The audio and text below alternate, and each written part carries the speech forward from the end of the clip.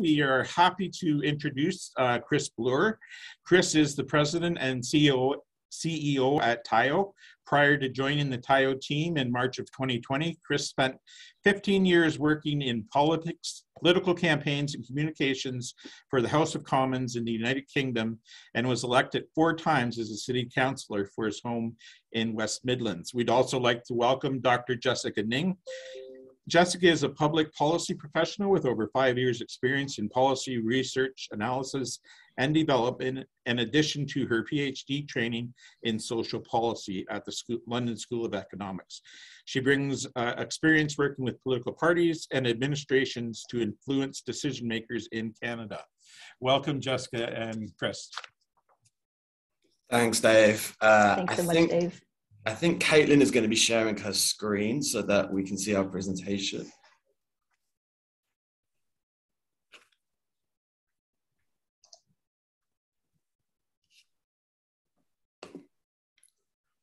Fantastic. Well, first of all, thank you, Dave, for that interjection and for the invitation to be with you. As you've said, I'm delighted to be joined by my colleague, Dr. Jessica Ing, who's our TIAO's Director of Policy and Government Affairs, and who's going to be presenting with me today, and Caitlin Drexler, who's our Policy and Research Officer, who has the unenviable task of going through our slides as we go through this. So we're delighted to be here, and we're confident that this is going to be the last time we're at an FEO conference online, and we're excited about that, Dave, but it's been a great start, and congratulations to your team. Listen, our industry, we've just heard from Melanie and the Minister previously, but our industry is about bringing people together, experiencing new things. And that's one of the reasons we've been so badly affected by this pandemic. And for those of you who haven't heard of the Tourism Industry Association of Ontario, or TIAO as we prefer to be called, don't worry, we're going to explain to you about what we do as an organisation, but we're also going to talk about why this is such an important time for the tourism industry, especially as we work with government moving forward in this sort of second phase of the pandemic, as we move out of restrictions and hopefully move into a situation where we're going to start replicating what happened pre-2020, where our industry was growing so much. And so I'm going to warn you from the start, you've got a pretty impressive set of speakers and agenda items on FEO's month-long conference. We're not marketeers and we're not event creators. We're not the creative ones like you are. We're policymakers, and our job is to make sure you have that environment to be creative, hold fantastic events and be successful and bring people back to Ontario. So this is going to be a little bit policy heavy, and we apologize for that. But we're the industry's paid awkward squad as such, and we're here to ask difficult questions and give you the tools to flourish. So and on that point, I just want to say thank you to many of the people on this call. Listen, we've been stuck in our silos, in our offices at home, our home offices, our spare rooms, our living rooms over the last 2 or so years, and try to bring everyone together that we can speak with one voice, and so that we can get our recommendations through government at all levels. And we've been really successful in that in many, many ways, and we're going to talk about some of the ways we haven't been successful and things we need to improve. But it's really important as an industry we move forward together. And so now, as many of you know, Tuesday was a really important day for us in the visitor economy. After 716 days of closures, restrictions, and almost constant uncertainty, Ontario lifted the vast majority of its health restrictions and protocols connected to measures designed to reduce transmission of COVID-19. It's a merciful end to color-coded public health units, roadmaps, and constant fiddling with regulations and having to go on websites to check what you can and can't do from one day to another. And as we come to the end of this pandemic, we're moving away from those challenges, but to an equally set of new demanding challenges and obstacles to bring our industry back to where it was. And for me, perversely, I think this is probably one of the most dangerous times for our industry and the wider visitor economy, as we strive to fight against that notion, just because we've started to reopen this week, that our industry has somehow recovered almost immediately, when we know that there's a huge amount of challenges that we're going to face to bring people back. And it's why our role at TIAO is just as important in the next coming months, and your support to make sure we get the level of support we need. And, it's really clear we have to work together across all the visitor economy to have our voice heard at the top table. We can't revert back to the series of ways where we used to talk on our own. Our collective voice is so much more stronger when we work together than when we work individually. And so, listen, as a part of that collaboration over the last 2 years, despite some flaws and some government programs, we've managed to bring in some really effective programs such as the rent subsidies, grants, CBIL loans, and protections that have helped mitigate, some of the worst consequences of this pandemic. And I think it is a tribute to innovation and resilience of our industry that so many people have got through these last 2 years. Listen, we're going to talk about some of the economic scars that we've suffered from, but we've done incredibly well as an industry to get through to this point where we are. So I'll go to the next slide, please, Caitlin. So as we come out of this initial stage of the pandemic, we're now thinking about what are the new questions and new challenges that we face. And, there's three sort of key questions that at TIAO we're working to answer, and with our national colleagues, TIAC. And, that first question is, what type of economic supports will the industry need to recover? This means, how long do we need to keep the wage subsidy in place? How long do we need to keep rent subsidies in place? We need continued grants. We need protection against the price gouging in the commercial insurance market that's happening right now. And we need money to flow to agencies such as Destination Ontario and Destination Canada to make sure that we're competing against our competitors internationally to bring people in. Quite frankly, we also need a plan in place if we fall back into lockdown, or if there is a new variant that comes into the health crisis. We have to be prepared not to shut down our economy like we have over the last 2 years. We need a plan in place if we are to get a new strain of COVID. How do we address the ongoing barriers to travel? Melanie spoke about some of the challenges we face on consumer confidence. But one of the things that we're working on quite strongly at the moment is trying to get rid of those obstacles like testing that still remains at the border. And Jess is going to talk a little bit more about that. But trying to create that barrier-free traveler experience that will mean that people will go to your events or festivals in Ontario from over the border. And of course, finally, none of this is possible without the staff or the people working within our industry. And we do face a labor crisis at the moment within the tourism industry and hospitality industry and the visitor economy as a whole.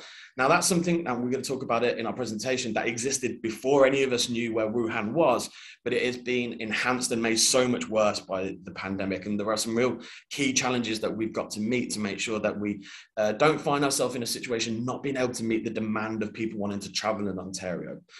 But now I'm going to pass over to Jess to tell you a little bit more about TIAO if you don't know who we are. Thanks, Chris.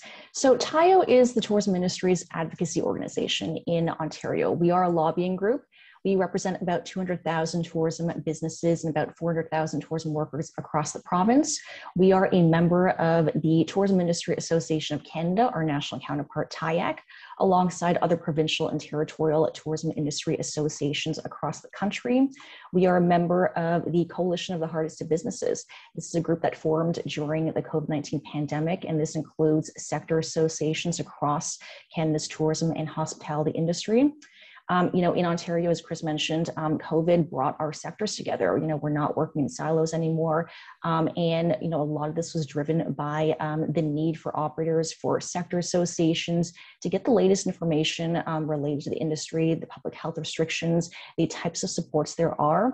And it came under us, TIAO. And so there is a real need for groups like us to represent the interests of our industry directly to government. And that's where we come in. Next slide, please. And so we've spoken at provincial pre-budget consultations. We meet with and we have regular dialogue with provincial and federal bureaucrats. And so this is, folks in the tourism portfolio, but also in ministries and departments such as labor, finance, economic development, northern development, and Indigenous affairs. And we meet with MPPs and MPs of all political stripes. We are nonpartisan. We do collect data from our members in order to inform our policy agenda and our advocacy. And, in fact, we began ramping up that data collection at the start of the pandemic to understand, what's the extent of the financial impact of COVID on tourism businesses and organizations, what do they need to recover, and how do we relay that to government? And so the data that we've been collecting through our stakeholder consultations, through industry calls and surveys became hugely important to ground our evidence-based policy recommendations that we communicate directly to government. And so some of these policy ideas have become policy in real life. And so this includes programs such as the Ontario Tourism Recovery Program, the Tourism and Travel Small Business Support Grant, tourism-specific wage and rent subsidies, so extensions of SUS and SURS through the current Tourism and Hospitality Recovery Program, amendments to the Employment Standards Act to help operators retain laid off staff. And this has been an important component in the meetings and convention sector, as well as SEBA, as Chris mentioned. So these are the interest-free, partially forgivable loans that 7 in 10 of our operators have relied on to remain financially solvent. All right, back to you, Chris. Thanks, Jess. So when we're talking about rebuilding, it's really important for us to ensure that we remind elected officials and decision makers how big the tourism industry is and was before the pandemic. Now, you're probably thinking, Chris, after 2 years, how on earth would any elected official not understand how important the tourism and visitor economy is, industry to our economy? Now, absolutely. And you've heard from Minister MacLeod, who's been a fantastic advocate from us earlier this morning. People now understand. Minister MacLeod has been one of those important people in explaining to the rest of the cabinet, and explaining to other MPPs, to explain to the federal government that you really can't have an economic recovery unless our industry recovers. And this is one of the biggest challenges that we've faced during this pandemic, is that there have been so many different priorities for the government to deal with during the pandemic. It's fighting a health crisis, but also the collapse of virtually the entire economy. And so making sure that we've had our voice heard at the top table has been really important. And to do that, we've had to really educate as many people as we can about the size of our industry. And you'll see from this initial slide that, these are the statistics that you've heard many, many times before about, our 36 to 38 billion GDP contribution in Ontario, that we return over $5 billion dollars in tax contributions to Queen's Park, which is money that's going to be desperately needed as we try to pay back some of the debts and the deficits that we've had or incurred over the last 2 years. And one of the things that's really important for us moving forward is that we keep this conversation about the size of our industry going and the importance of it, because we really don't believe we can have a recovery without the visitor economy. And any of you who listen, I live in downtown Toronto, and over the last 2 years, the damage that's been done to the downtown core, the downtown economy, because of the loss of the visitor economy, whether it's business events disappearing, whether it's festivals disappearing, whether it's sporting events being cancelled, or whether it's just the general tourism operators not being able to operate, it has been enormous, and it has been so severe to see how many businesses have had to close down because they just don't have the footfall that's available to them. And of course, in our regional economies and urban environments too, rural environments, tourism has replaced and big festivals and events have replaced former manufacturing sites or traditional economies that have become the linchpin of their local economies. And we've already heard of examples where in Ontario, projects, capital projects, community infrastructure projects have been cancelled because there isn't the hope that an event will be happening for 2 or 3 years, that tourism numbers have gone down. So the tourism economy isn't just important to those who work within it or festivals and events. We're part of this adjacent ecosystem of events and economies that rely on people that we bring into Ontario to thrive. And so that's really important for us to keep saying that to elected officials and decision makers throughout this process. Can we go to the next slide, Caitlin? So, we've talked about how big the industry was before the pandemic. And of course, listen, you can't shut down an industry for 2 years and not have really significant damage done to the industry. And, we have been very fortunate, and I apologize to many of you who get TIAO emails with the amount of surveys that we've bombarded with you with over the last 2 years. But that data has gone straight to provincial government decision makers and federal government decision makers to give them a clear indication about what's been happening on the ground. And I'm convinced if it wasn't for the fact that we had that evidence generation strategy in place at the beginning of this process, we wouldn't have been able to secure the supports that we have done, because some of the numbers that we've been talking about of what's happened have been really stark. And you can see from the slide that over 60% of our members have reported at one time or multiple times during the last 2 years, a 90% loss of revenue. And in Northern Ontario, that got even higher. Some of our businesses were reporting 93% revenue losses for an entire year, which is just extraordinary to think that so many of these businesses have made it through. And of course, at the start of this year, when we had a small regression as Omicron started to really cut through the population, we had some really scary numbers on cancellations again, and people felt really concerned about whether there was any light at the end of the tunnel, despite vaccination rates increasing, and is doing so much work to reduce transmission. And I think it's really important to say that this isn't the fault of our industry. Our products that we have on offer, the festivals, the events, the tourism operators, the things that we have on offer in Ontario are incredibly popular. They're world leaders. We're world renowned. It is simply because of the health restrictions that have been put in place, the restrictions of movement, that you have not been able to operate, that you have not been able to bring that prosperity to the province. And so I have full confidence, despite some low consumer confidence numbers, that we're going to be able to get back to where we were pre-pandemic. But it's really important to remember that we're told from our survey, at one stage, 81% of our members were relying on at least one government economic program to survive the pandemic. And over 70% of our members said if they hadn't been able to use those or source those economic supports, they would have closed without it. So next slide, please, Caitlin. So, what are the scars? What are the economic scars of what happens when you don't have revenue? For some businesses, and mercifully, it's been a small number. Some have closed. Some people have sold up and they've decided to take early retirement or decided to close and go to a different industry. But one of the big problems that, many businesses have taken on is pretty large amounts of debt. And it's, when you've got fixed costs like salaries that still pay out if you're a seasonal business, or when you've got the rising costs of just doing business right now, rising fuel costs, it's really difficult to decide what you're going to do. And for many of those of you who have stayed, continued to operate, many of you taken on really large amounts of debt, and not just at private or commercial sources, but some of the government programs have been adding on to those debt piles that many businesses have taken on in Ontario. And you can see the statistic of the size of the debt that many of the businesses we work with have taken on. So, that's despite the success of crafting programs such as the wage subsidy and the rent subsidy and other programs, some of the programs that we've helped build or called for haven't actually met the needs of this very diverse industry that we work in. And I think Jess is going to talk about some of them now. Thanks, Chris.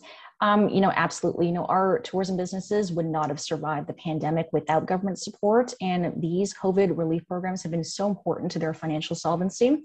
But there's a lot that could be improved about these programs and about any future such programs to meet industry needs. And so, the biggest thing is that eligibility criteria gaps have excluded a number of businesses from that critical support. So on the federal end, the Tourism Relief Fund, there is a requirement for businesses to be incorporated in order to apply. And the problem is this excludes sole proprietors, it excludes partnerships, which are legitimate business entities. It's a problem across Ontario that we've heard, but it's a problem in Northern Ontario, where unincorporated businesses make up to 60% of our tourism operators. And it's down to the legal advice that Northern operators have received. It's just reflective of the different type of legal and financial advice that urban versus rural businesses tend to receive due to the different operating contexts. And in this case, it happens to exclude them from key financial programs that they really do require. There's the Tourism and Hospitality Recovery Program right now. So the seasonality issue is still there. It's not been addressed from previous SUS and SIRS wage and rent subsidies. So in this case, seasonal businesses cannot fully benefit from it. They cannot apply for periods in which they were not operating due to seasonality. And the problem is, operating expenses continue to pile up, continue to be in place, even though they're not operational for customers.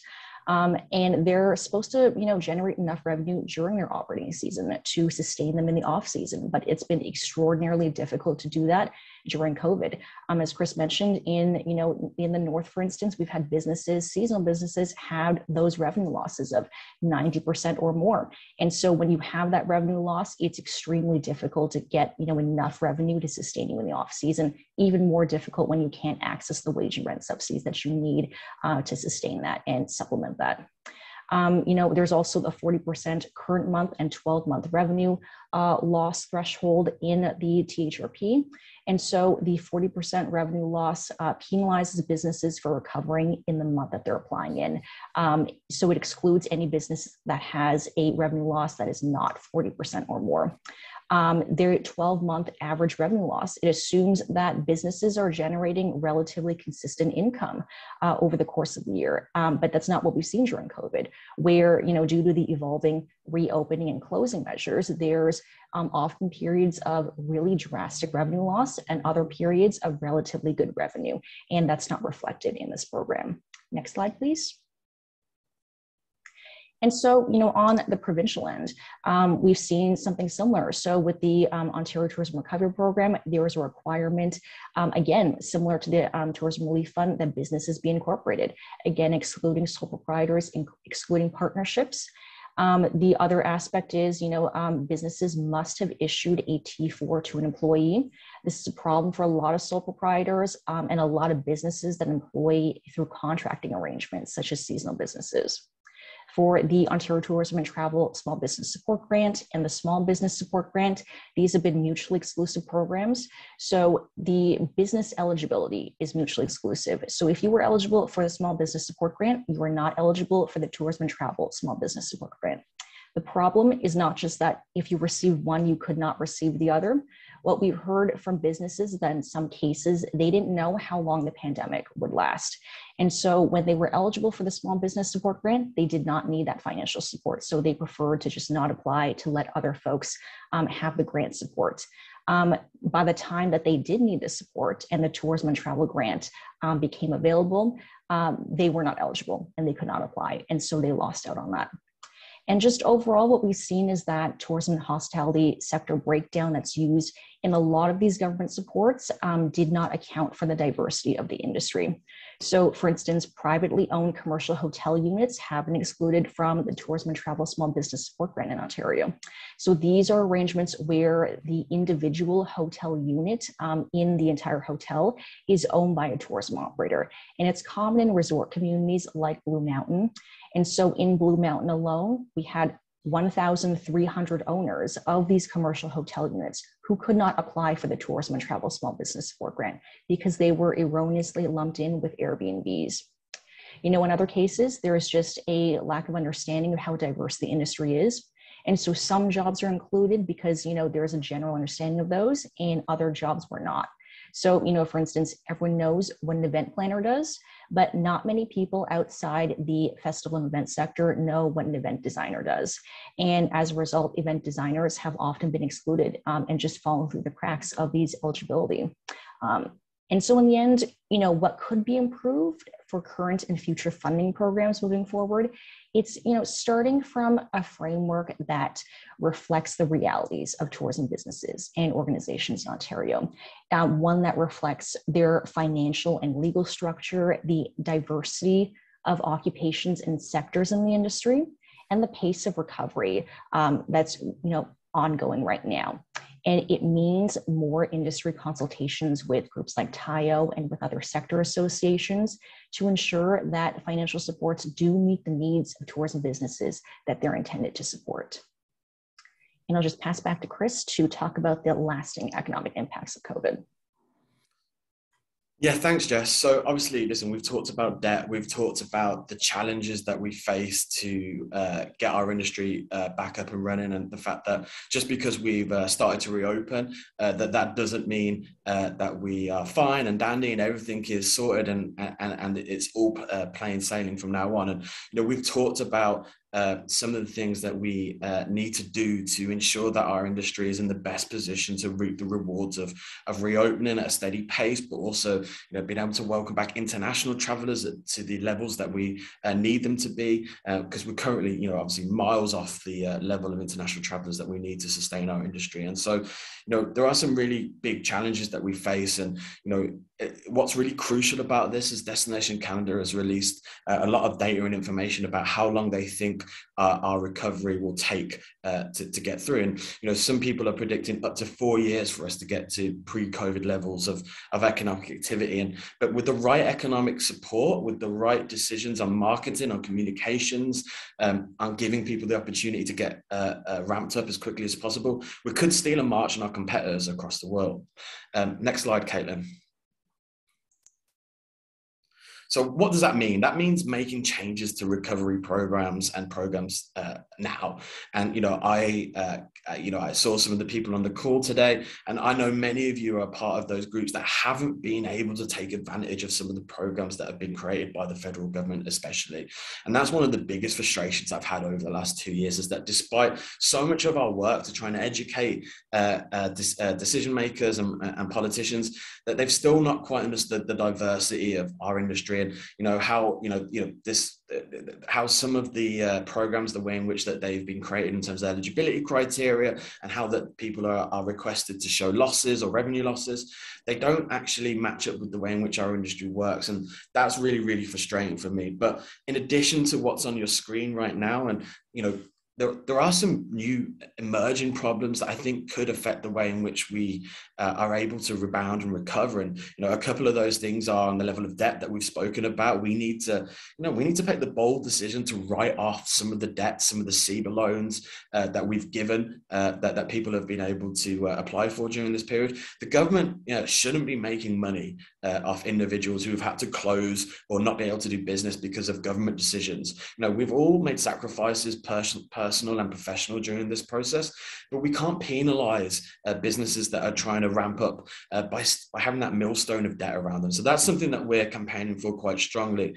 But we also need to understand that we have a big issue about commercial insurance in this province and in this country as a whole, and we really need to follow the lead of other countries such as the United Kingdom, who are putting in some really successful programs right now to protect festival event owners on their insurance premiums, to ensure that they're not paying through the nose to be able to do the same event or festival that they'd done before the pandemic. We need to make sure that commercial premiums cover the same level of standard that they did before the pandemic. We can't allow insurance companies to lower coverage levels but rise premium levels. These are things that we really need to get a hold of, and we need to follow the example of Britain and Western Europe countries who are putting in programs that protect deposit schemes for people or for artists that you may be hiring, to ensure that you can actually get people to commit to come to a festival event because they know they're going to get paid, even if there is a health crisis or a rollback.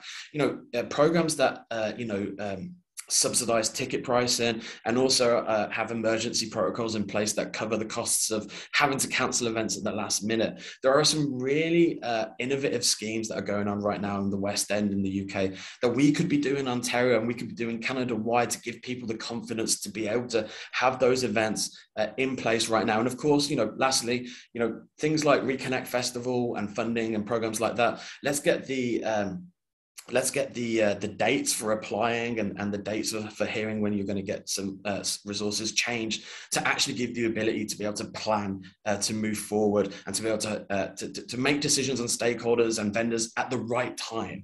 And so those are some of the things that we really are pushing for right now. And I mentioned earlier that I think this is a really dangerous time for the industry. We can't allow governments at any level to think that they've solved the issue of the visitor economy or the tourism industry or festivals and events.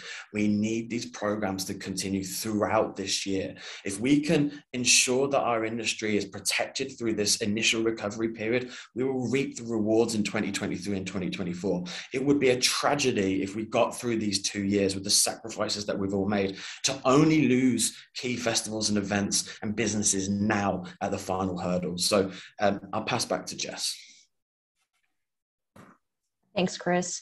And so, related to that, one of the biggest challenges going forward, in our recovery are the continuing barriers to travel, and what we need to overcome these to get our visitors back, to get our tourism recovery back on track, and fast forward. And so, COVID restrictions have damaged Ontario's brand for travel. We know that over the course of the pandemic, there's been a dominant narrative that it's just not safe to travel. And public health restrictions at the provincial level have driven this narrative. Federal border restrictions have played into this narrative. And the media has also played into it as well with, the sometimes sensationalized reporting during the pandemic. And so, federal border restrictions have, additionally created the perception that traveling to Ontario is just too confusing and it's too costly. The border measures have evolved over the course of the pandemic. The language on the government website, it's not always clear. It's not always, up to date when it needs to be. And so it's hard for visitors, for operators, for Canadian residents to keep up with this. And so, in some cases, travelers have been wrongly denied boarding for their flights into Canada. Another issue that's been an issue is, the requirement to obtain a pre-arrival test, which has been, financially costly for individuals and for families. PCR tests for travel run upwards of $200 per person per test. And this is a cost that's compounded for families, and it's made travel into Canada inaccessible for a lot of people. The quarantine requirements have been financially costly as well. And altogether, it's made it financially prohibitive for families to travel, but especially families with young children to travel. Next slide, please. And the pandemic has also changed the way people gather. So with business events, for instance, there is a preference now for gathering virtually, that we're doing a hybrid event that wasn't there before. You no longer need to fly in to participate. You can do so from the comfort of your own home. You can save on the conference expenses. This is an attractive option for attendees who don't have the budget for these types of expenses, or who want to attend but are sustainability conscious and who don't want to add to the carbon footprint. And this is something that we're seeing a lot more in the conference world. And so when holding hybrid events, you can reach these markets that you might not have been able to reach before. Hybrid events, however, are expensive, especially for mid-sized operators who don't have the capital to put on a high-quality hybrid event. And with the financial impacts of the pandemic, business events, yet to return, and the changing visitor dynamics, the competitiveness of meeting and convention hubs like Toronto and Ottawa are at risk of falling behind other North American hubs. And with this new preference for hybrid events moving forward, mid-sized operators and mid-sized municipalities will be priced out of competition. Next slide, please. So what do we need to remove travel barriers? We need to remove border restrictions first and foremost. The PCR test is, as of February 28th, this Monday, or this past Monday, PCR test is no longer required to enter Canada, but the requirement to obtain a rapid test administered by a healthcare professional still presents barriers to travel. The rapid test must be taken no more than 24 hours before travel, but this is not doable for people who cannot easily access a lab or a pharmacy that is performing these validated rapid tests. It also just depends on when you can get an appointment to get that rapid test taken. There might not be an appointment available in that 24-hour window. And, not only that, there's been some confusion around the official government guidance of the rapid test requirement. And so as a result, travelers are in some cases opting to, still continue forward with that more expensive PCR test, because of greater certainty around the validity of the results and when they can get that appointment. And so TIAO is pushing for the removal of all testing requirements for fully vaccinated travelers, because these make travel more difficult and they turn visitors off from coming into Canada and from coming to Ontario. And so if we're looking to have travel return, we need to remove these travel barriers. And another barrier that we haven't talked about a lot is, the barrier facing unvaccinated travelers. When will they be allowed back to the country for leisure travel and under what conditions? This is a conversation that, does need to happen. Next slide, please. We also need support on the government end.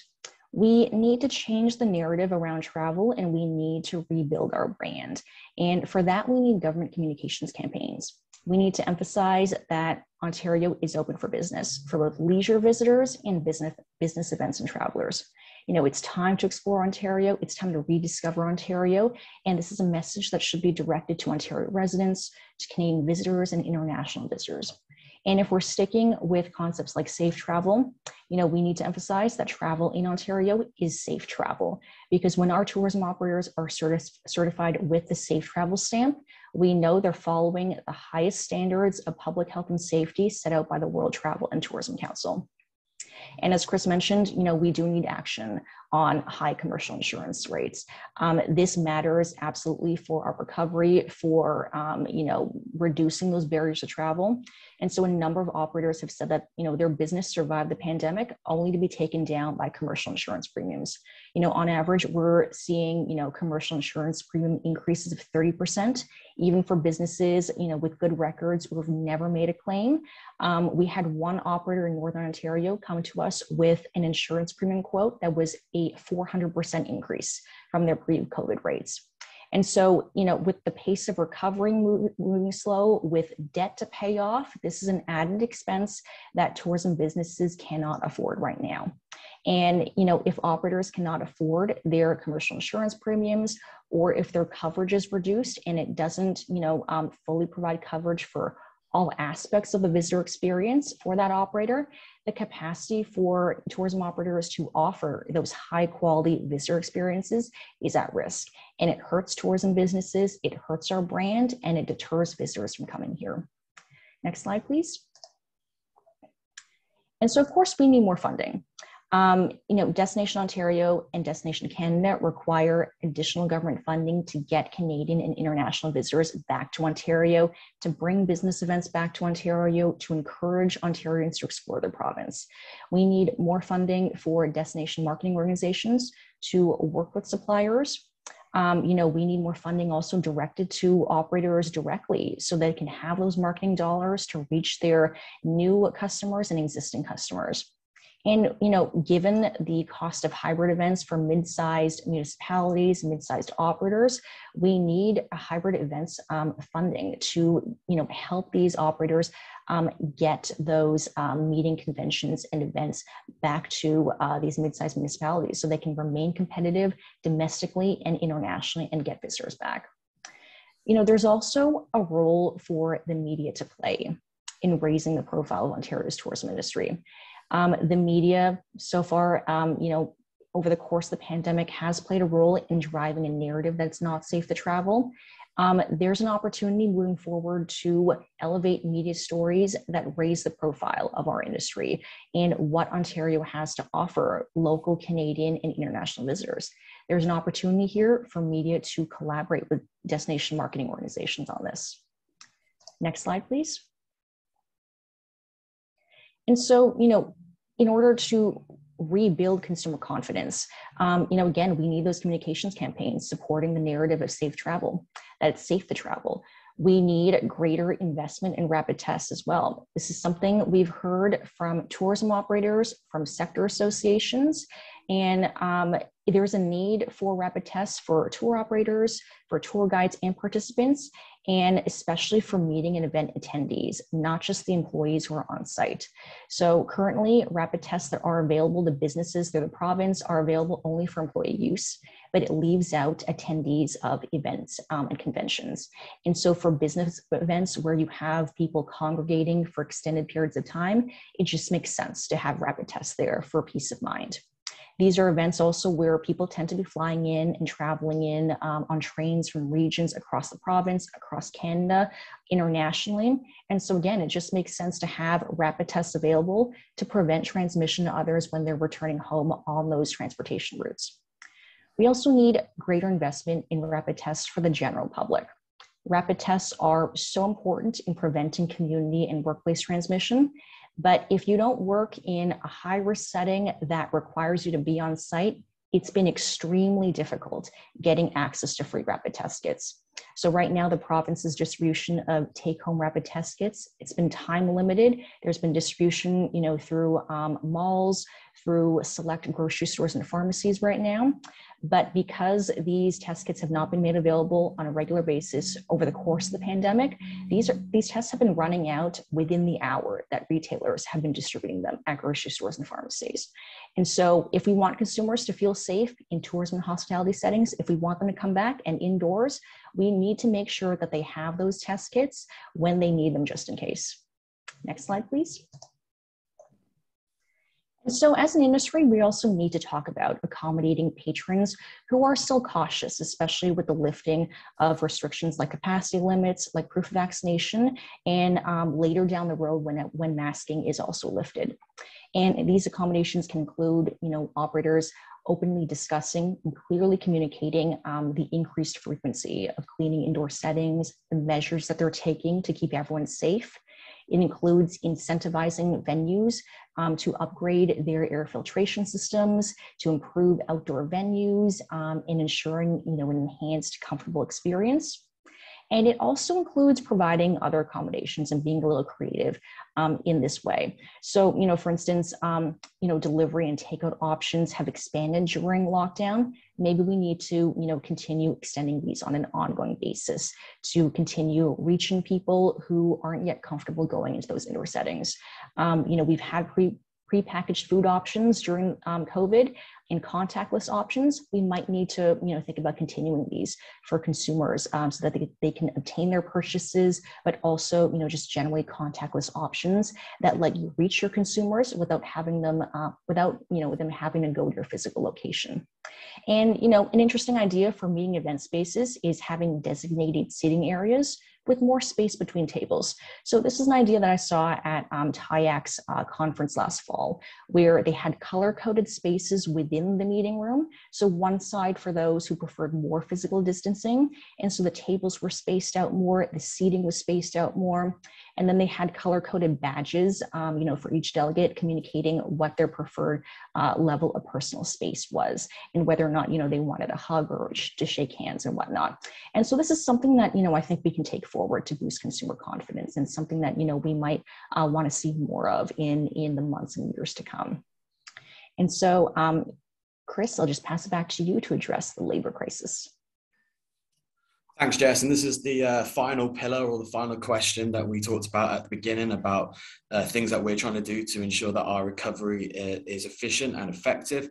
And for those of you who have been involved in our industry for some time, you'll know that this isn't an issue that is new to us as an industry. It's something that we were struggling with to fill vacancies in many different individual sectors of our industry within the visitor economy. And before any of us knew where Wuhan was or understood what COVID-19 was, we were not filling 1 in 10 tourism jobs in this country across the nation.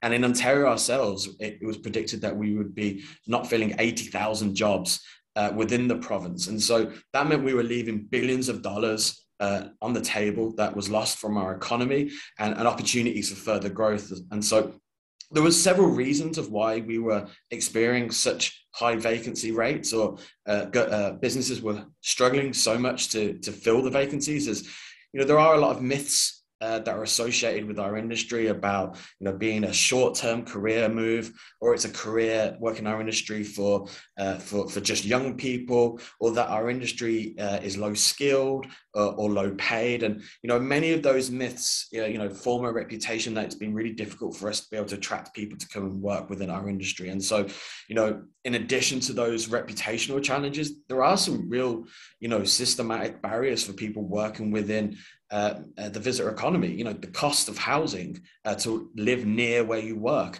or poor transport links, have made it really difficult for many people to enter the tourism industry workforce. And so all of those problems were existing before the pandemic. But of course, as we go to the next slide, Caitlin, those issues were enhanced so extremely and severely, and made so significantly worse during the pandemic, because we were effectively shut down in March 2000.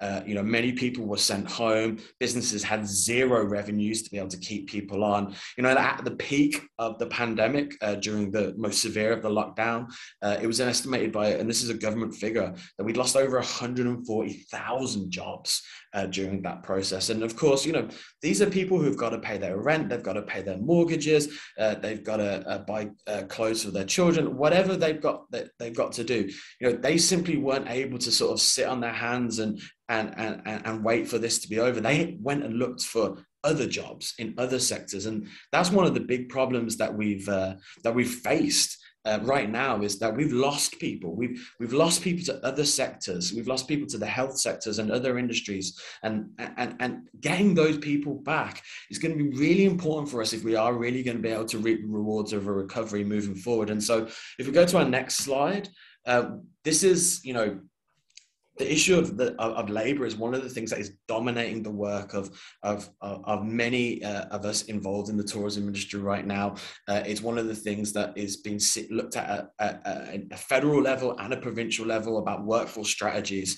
And you can see from some of the strategies that are on the slide, some of the things that aren't going on right now as we speak. We're working with organizations like OTEC and ITO to do job matching events and get Indigenous prospective employees into tourism businesses. There are job matching works going on right now to try and get people and attract people back into the industry, especially with the recent minimum wage increases. There are some of those myths that have now been really dealt with and dispelled. And so there are lots of short-term things that are going on right now to try and entice people back. But of course, what we really need is a long-term strategy to encourage more people to consider tourism or working in events or working in the creative industries as successful as a long-term career. And that means, we're very passionate about getting into schools to affect and change the curriculums, to give young people the opportunity to see our industry,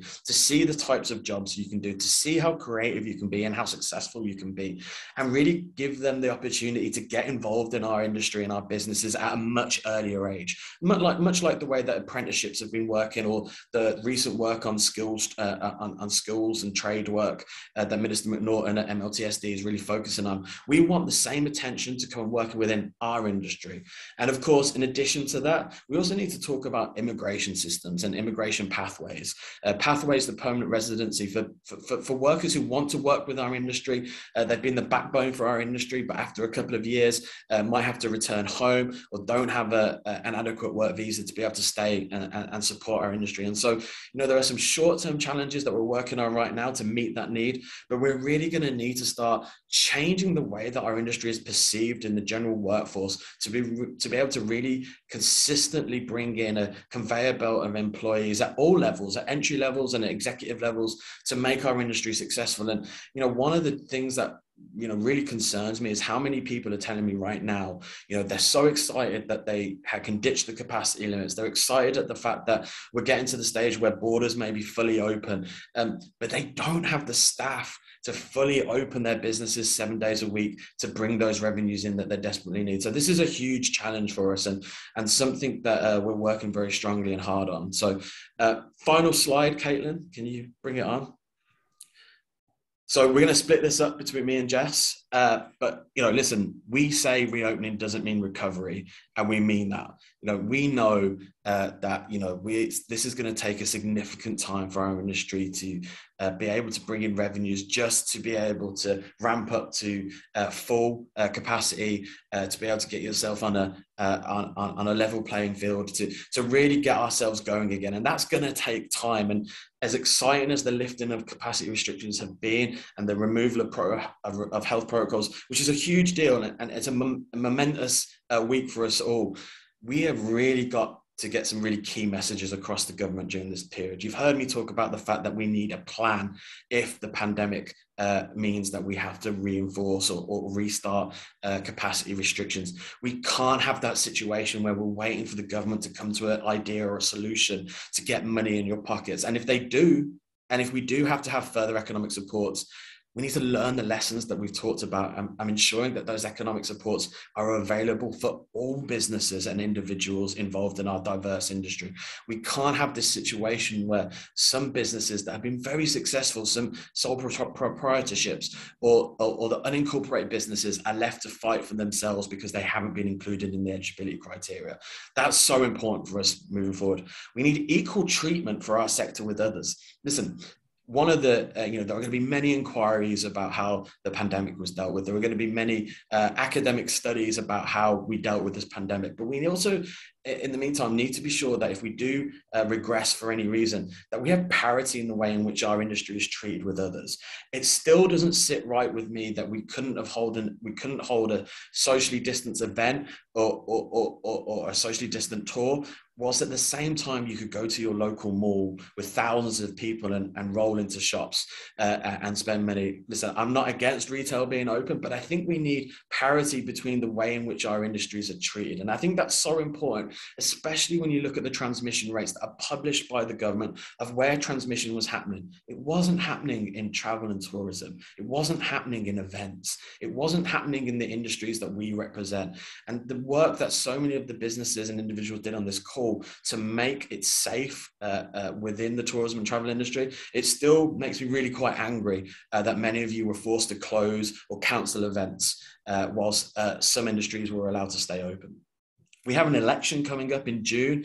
We're going to be producing a micro website, some educational briefings and tools so that people can get in touch with their local MPP running for re-election or their opponents and the candidates standing in your riding to make sure that when they're elected or re-elected and they go to Queen's Park, the tourism industry and the visitor economy and festival events needs to be top of mind for them through economic supports like we talked about, but also understanding the size of our industry and how important it is to our recovery. And finally, I remember when I joined TIAO. I joined TIAO a week before this crisis, so I apologize. I joined the tourism industry just as it started to collapse. But what I've seen is the change in the way in which our industry is treated by senior politicians and the way in which our recommendations, the way in which we are included in economic discussions has changed. We have a seat at the table now. In the last budget, in the provincial budget, there were over 50 mentions of the tourism industry, whereas in previous years there had been 1 or 2 perhaps. We have to keep that momentum going. We have to give Minister MacLeod the support around the cabinet table when she's fighting for resources with her colleagues from other departments to make sure that this government or a new government understands how important the tourism industry is to our prosperity as a province. And I'll just pass over to Jess to finish. Thanks, Chris, and absolutely. And so, moving forward, beyond the upcoming provincial election, beyond COVID, we're going to continue advocating for measures that support the immediate and long-term recovery of our industry of festivals and events in Ontario.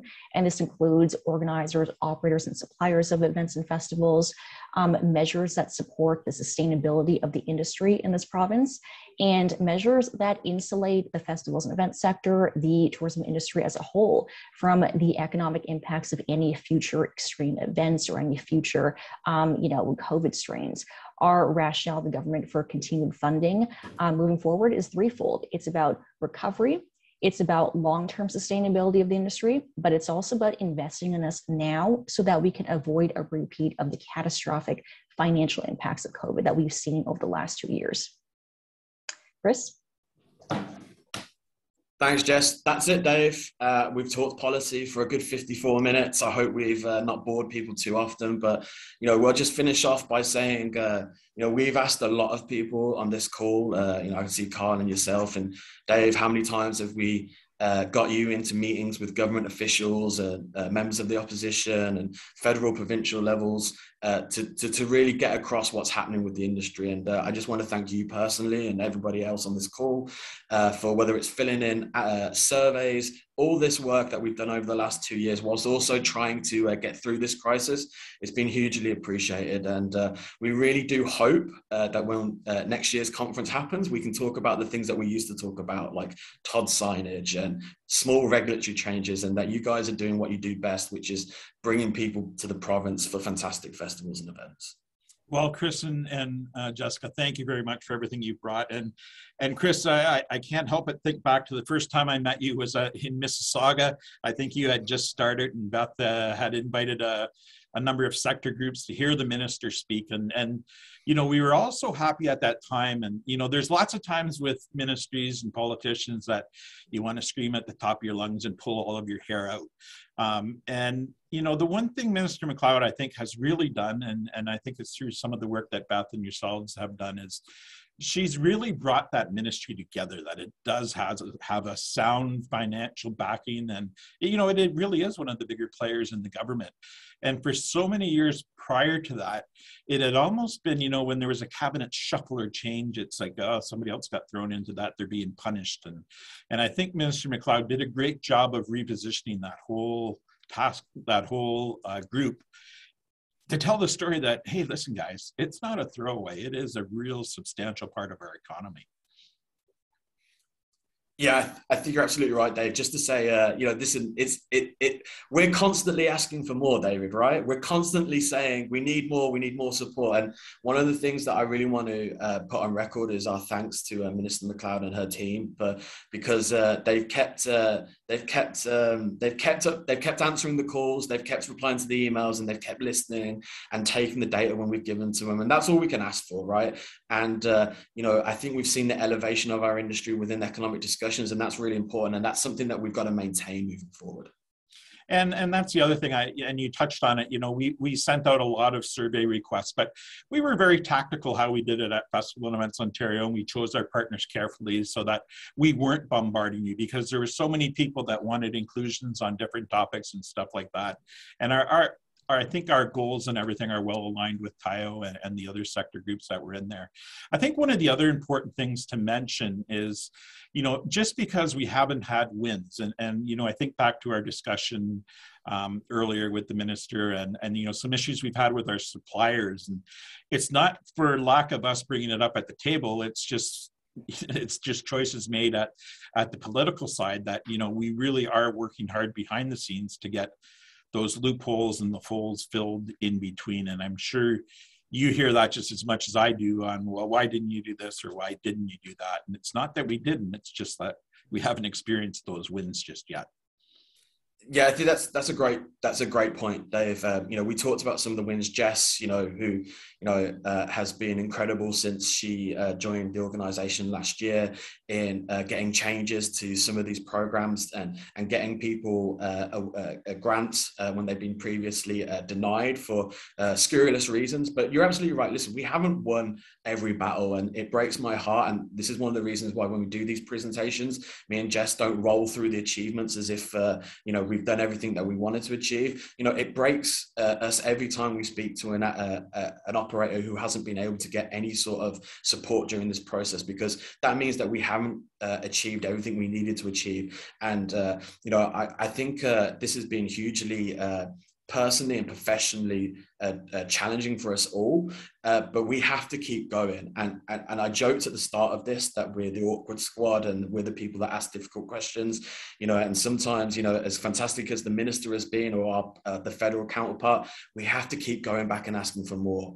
And that's what I hope that people who've listened today to me and Jessica will know, that, you know, Jessica is our Director of Policy and Government Affairs. She's constantly putting new ways to get support to our industry going forward. And she's not stopping now. We're not stopping. It's our aim to keep these programs and change these programs throughout this year, because, you know, as I said during the presentation, you know, this is a positive time. This is a time to be looking forward, but we know these economic scars of what's happened over the last 2 years are going to far outweigh and outlast this pandemic. And we need to make sure that we don't lose anybody in this period now, as some politicians think that we're in recovery and it's all glory and everything's going to be fine. But, you know, you're absolutely right, Dave. We don't win every battle, but I can tell you we certainly don't stop, and we don't lick our wounds. We just get back up and going again, and that's what we're going to keep doing. Chris, Jessica, Caitlin, Landon, and all of the team at TIAO, thank you for everything you do for us. Thanks for giving us this hour. You know, you've probably got almost your whole team here with us today. We really appreciate everything you've done for our industry. Thank you, guys.